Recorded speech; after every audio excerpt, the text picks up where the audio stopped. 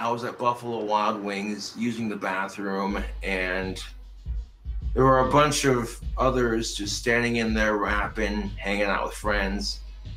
I'm all nodding my head to the rap, getting into it, like, you know what I'm saying? The urinal was out of order, which, you know, I didn't mind. Yeah, the stall became available, so I go in there like a mature adult. I lock the door and go to take a piss, and one of them takes a wet paper towel and tries to throw it at me. It went over the stall and into the stall next to me, and one of them shouted, "Gothic King Cobra is a racist."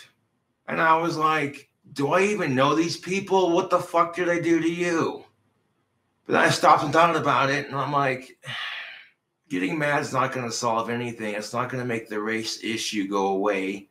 So instead, I made a joke about it. I said, well, I guess I'm white trash.